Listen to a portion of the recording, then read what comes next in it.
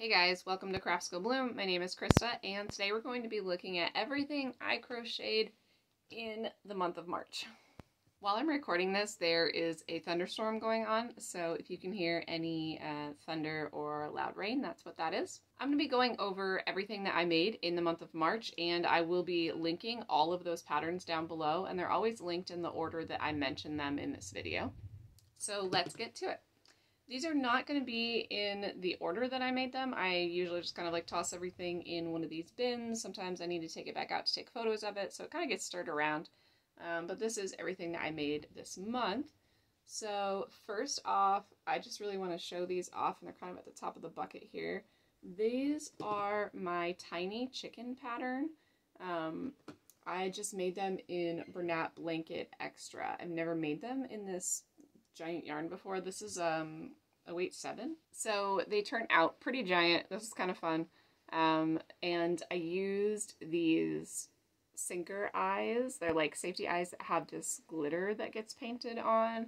And I will link the account down below of where I buy these eyes, because I buy them from a specific girl who paints them, and you should go check those out. Also, if you're looking for Bernat Blanket Extra yarn, it does not come in yellow, so I actually just double-stranded regular Bernat yarn for the beak and the feet.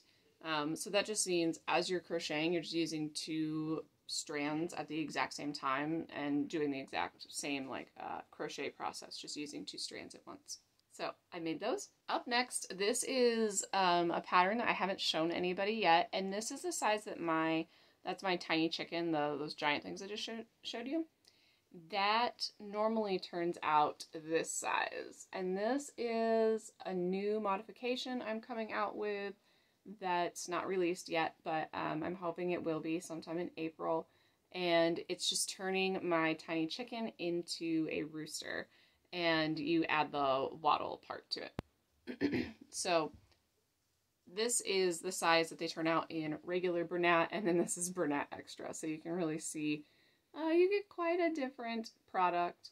I might try sometime to do some version of a rooster in Extra, but it doesn't come in very many colors, so I'm not sure if I'll do that or not. But I'm really excited to have this rooster pattern come out soon. Up next, I have these 2 fish, and this is actually a pattern test that I did for someone on Instagram, and I'll have this link down below so you can see it. This is something, I'm not sure if it will be out by the time this video is out or not, but as soon as it is, I will have it linked down below.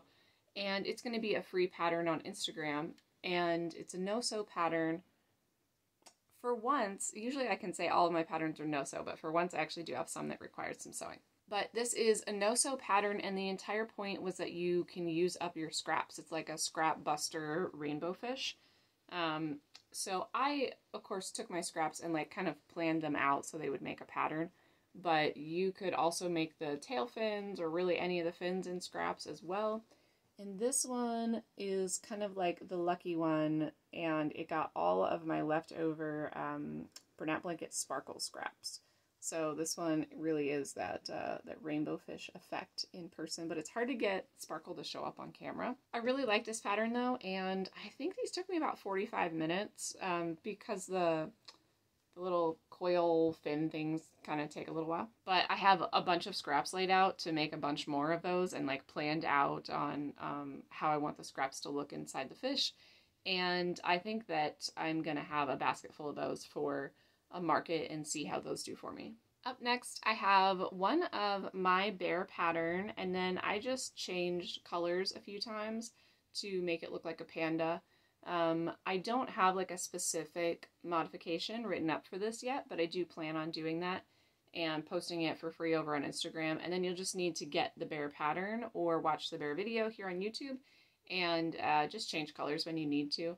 So if you don't want to wait for the actual modification to come out and you don't have any problem figuring out the changes to make it look that way, that's all I did for this one.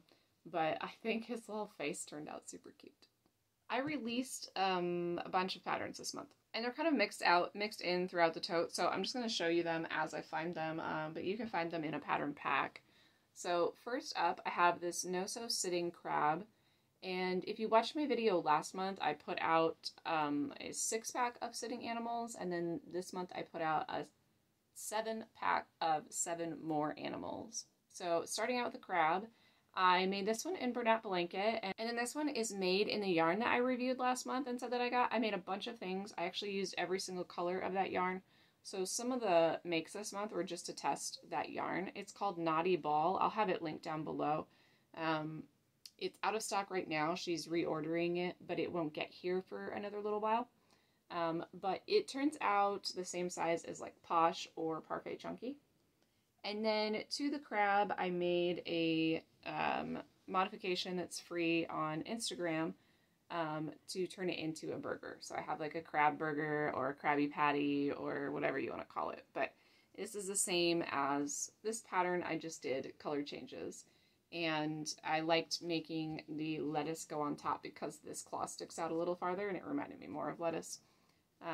But I think that turned out really cute. Another pattern in the sitting animals was this cow pattern. And if you look at it on my website, you're going to see this black and white version, just like a classic cow. But then I made it in an off-white with browns, and I always joke that, like, so this is where chocolate milk comes from, because you have to make a chocolate cow. So then I had to make a strawberry cow for where strawberry milk comes from. And this one is a little bit different. Same thing, it's just, like, I made extra modifications. So the actual pattern is just this black and white cow, and all I changed over here to make these strawberries was I just, like, slip stitched some green around them and then did white, like a skinnier white yarn for the seeds on top. But otherwise it's the same pattern. I just added the detail and changed the different colors. And then there's another pattern for a Highland cow. I think this might be one of my favorite patterns in this pack. I just love the curly hair, and I had testers make this, and some of them used like gopher faux yarn, and so this looked like super furry. I think I want to make one in regular Bernat and then use Bernat Velvet Plus because that's what I have on hand, and see what that looks like. And this comes in a pattern pack that's just the 2 cows as well, or you can get all the sitting animals together. Here's the next sitting animal, and this is a dog that you can make with or without the collar and the tag. And this isn't like a pattern pack per se, it's just one pattern, and then you can, like, they're both together and you can choose whether or not you want to put this on or not. There's the back of them. And for most of these, you don't have to make a magic ring if that's something that you don't enjoy doing. For the dog, you don't have to make a magic ring. For the cows, you have to because of the ears. But like the crab doesn't need a magic ring. Up next I have the sitting bunny, and I only made one of these, but it has this cute little cotton tail, and this is in this month's pattern pack. I saw this made by my testers in a bunch of different colors also, in like Bernat Blanket Sparkle. It turns out super cute in a bunch of different shades, and you can make his ears kind of sit down or stick straight up. And I kind of like them more when they stand up. I think that's cute. The next sitting animal pattern I have in that pack is this turtle. Now the one on top, if I can hold it here, let's see. The one on top is a little bit different than the one on bottom, and the one on bottom is what the final pattern looks like. The heads are kind of at like a different height, and the darker green is the final product, and you see a little more of the body, where with this one it was like just the feet were sticking out and the shell was covering everything up. But I've got some different face options there as well. I have a son who really loves turtles, so I had to finally come up with my own sitting turtle pattern. And these are all kind of based off the same shape. I'm not sure how well you can tell that on camera, but the body of like the turtle shell and the body of like the dog here are the same basic shape, and then we're just adding different things to get different looks out of them. And then I think this is my last one to show you guys out of this pattern pack, and this one was my daughter's idea, but this is the sitting bee, of course. If it's just sitting flat, it's a little bit like you can almost hide his wings, but when you're looking at it in person, you can see them really well. And then this is one where like you would need to know how to do a magic ring for just the wings, but the body doesn't use any magic rings. All right, up next, let's look at another pattern test that I did this month. And this will all be linked down below. And this was put out by Willow Lee Stitches. This was a 4-pack pattern pack for a bunch of Wizard of Oz characters, and they're called Oz Pals. And so I was chosen to test the lion, and then also Ruby is her name in the pattern. In the pattern, you'll find that she has like a blue dress and red shoes. Like she looks more like your classic Dorothy. From the movie, but I am a diehard Wizard of Oz fan. That's like my all-time favorite movie of my whole life, and so I had to make the sepia version from the beginning of the movie, but I followed the pattern exactly. I just changed the colors was all. But I wanted to try one that looked like that. And these are super cute, and you don't stuff the bodies, so they're kind of like good for little hands. I made mine with safety eyes though, so if you do that, I would use yarn eyes. And then I had a lot of fun in this tester group with all the other crocheters. We were taking the Dorothy pattern, the Ruby pattern, and turning it into other characters. And so I turned mine into the Wicked Witch of the West. I will eventually have this written up on Instagram. The only thing that will be on my post though is it will say like go buy her pattern, and then I'll just tell you which rounds I changed color and where I changed color. And she has a dress too here. I know it's hard to see in the black. And then in that 4-pack, there's also, so there's Ruby, the Lion, the Tin Man, and the Scarecrow. And I took the Tin Man's hat and added it on here in black and did a little bit to it and changed the hair a little bit. I know it's really hard to see, but I think this is probably my favorite make out of that. And we were all brainstorming different ideas, and my kids have been coming up with different ideas on just like all different kinds of characters that you could make from this pattern. I think you could make a lot of the princesses from this pattern, and like different book characters and things like that. So I highly recommend this pattern. The only sewing that you need to do is to sew on the hair and the arms. That's all you would need to sew for Ruby, but then like for the lion, this is all surface crocheted on, and you just need to sew the arms on. So it's really not a ton of sewing. And I love how this lion hair turned out. I want to write a pattern that uses some kind of something fun with his hair. I think that this is a really cool technique. Up next, I have another turtle pattern that was actually a pattern test. This is more pattern tests than I've done in a long time. But this, you do have to sew the head onto the body. The body is no sew, and then you just sew this guy on. But this pattern is by Tess Loves Yarn, and you can find her here on YouTube or Instagram. And I highly recommend this. This is going to sell super well at my markets, and it was super easy to make. I made this in Bernat Blanket, and then this was in the Naughty Ball yarn that I was testing. But they have these cute little faces. Would it be a complete month if I didn't make a bunch of leggy frogs? All of these leggy frogs I actually didn't make this month. I made them in the past, but they were sitting in my unfinished projects, and I got them completed this month. So I'm counting them. And I think I actually found all of them. So I made 4 of these like green and pink grumpy ones, and then I made another of the light green happy one. And this pattern is by Not Jaded Co. I usually end up making so many leggy frogs because when we're open for a market, we average selling 1 per hour that we're open. Like if it's a 5-hour market, we usually end up selling 5 by the end of the day. So I don't even know how many I have in my stash at this point. I might have 20 or 30 built up ready to go for market season when it starts. I also always have Katie Being Creative Octos, and you can find her on Instagram or here on YouTube as well. And this top one, I think I was just trying to use up a yarn, but these bottom 2 were just 2 new yarns that I got, and it's one of my favorite patterns to just go ahead and make an octo super fast and see what is that variegated yarn going to look like. I think it's really cool that this actually turned out perfectly, so all of the tentacles have the same like pattern, like the colors kind of like flow through the tentacles at the exact same pace, so I think it's fun when my stitches line up like that. So I have 3 of those that I know of. Nope, I have 5 of them. There might even be more in there, I have no idea. So same thing here, I was just testing out a new yarn that my kids picked out at the store just to see what the color variations would look like. And these sell really well for me too, in any color scheme. That's why I really love this pattern.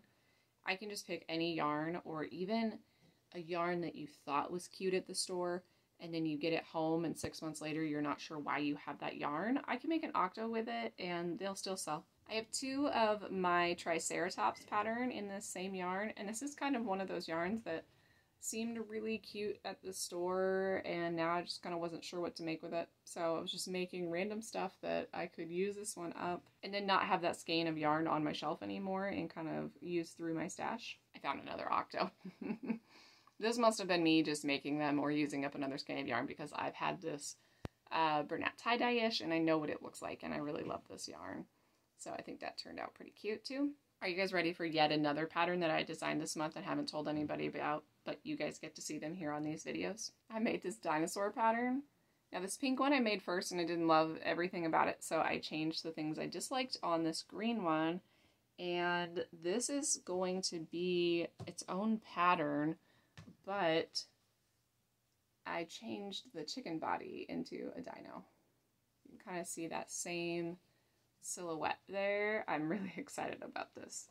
And I have a few more ideas of things I need to test before this comes out, because I'm thinking I'm going to also do a few other animals that you might see next month. This one, the spikes along the back, the way I did them, they made this like ruffle. And I didn't love how that turned out, so I changed the pattern up and I got that fixed. Not every pattern turns out exactly how you want it the first time you make it, so I always show these like weird patterns that I'll never do it again that way. Just to show you guys, like, if you're trying to write patterns and you think that first one is just terrible and there's something you don't like about it, that happens to absolutely everyone. Like, even after you've been designing for a while, it still happens. So keep going. Save the one that you don't like as much and then fix it a little bit and just keep seeing, you know, what you can tweak and what you can change. And if you have kids anywhere nearby you, to ask them what they think. They're usually pretty honest. And so I asked my kids, like, I don't really like this. What do you think about it? And they all went, oh, yeah, I hate that. You have to change that. So they can be really helpful for me, actually. And I really love how this one turned out. And I like his smile better, too. Up next, I have this gecko pattern. I made a ton of these last month as well, and I'm trying to hold them all, but I'm kind of failing here. I can see yarn fuzzies, like, all over, which I'm gonna bet if you're watching this video, you totally get what I mean. So this pattern is no-sew. It takes me about 45 minutes to make these, and I can just kind of make them on repeat, obviously. I have way more in here that I'll show you guys, but there's 4 in these color schemes. I have this sort of camo one. Turned out really cute. This is Bernat Blanket Sparkle, and I think you can finally see some of that glitter in there.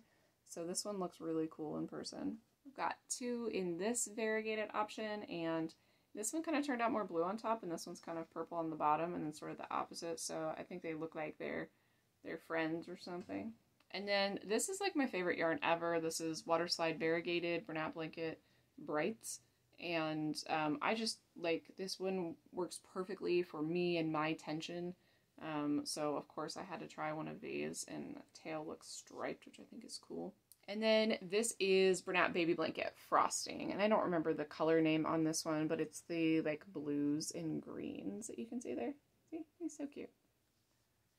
And then the last pattern I have to show you guys is another thing I wrote. It's not released yet. I made those giant tiny chickens. I know they're called tiny chickens, but I made these. And I only got 2 of them finished, but I have 2 more started. And I made them all in the same day and ended up with this like shoulder neck ache that turned into a headache. And it has been going for about 8 days now, off and on, and bothering me, and I went to the chiropractor. That helped a lot, and so I started to crochet last night, and I think I brought it all back. So I'm a little behind on getting this next pattern out because I've been dealing with that. But that's just something that happens for me if I use Burnout Blanket extra too much. So I'm just trying to use through my stash and probably not buy it anymore because it's just difficult for me to use.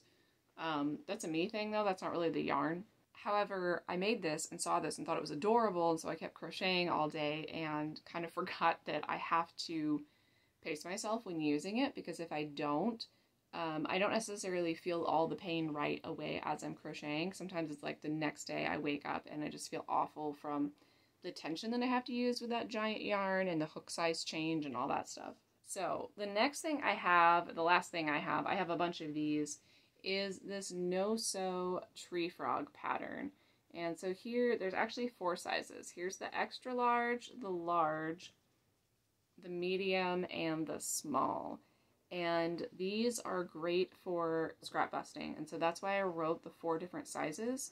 I've been working really hard to weigh out the different yarns so that you could take Burnout Blanket scraps, weigh them out on like a small food scale, and see, well, okay, I only have this much, I think it's like 0.7 ounces.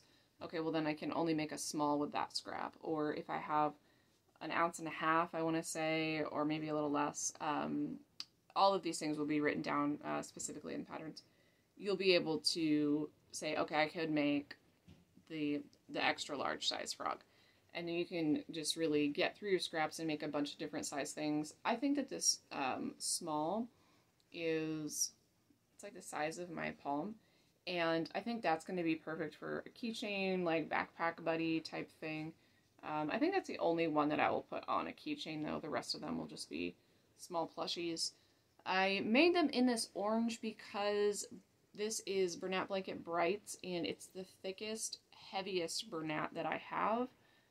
Without going up to like Burnout Blanket Extra, but just regular weight 6 Burnout, because that way you could weigh a scrap of like frosting or something, or baby blanket that might be thinner, and know that this pattern is going to work for you. So I'm hoping to get that to the testers maybe next week if my crochet pain goes down, and have them weighing out their scraps and testing out these patterns. But I'm really excited about that one. I really love this. So that's why I got sidetracked by how cute these are. That is why they're all orange, because that was the color I had in the thickest yarn to be able to make that happen. But of course, I just made a whole bunch of them. That's a Burnout Sparkle. This is Big Twist Plush. So that one's really thick. And then we were having fun, my kids and I, and this one's got a little smile. I actually prefer them without it. I think they're pretty cute, but I made a few with them because my kids asked me to. We were testing out all the different patterned yarns. And here's a purple one and a pink one. And some of these are, I think these might all be the medium size. So I have a plain old green one, if you want to see like a classic color. And some tie-dye-ish. And this one is, he kind of looks like a crab to me.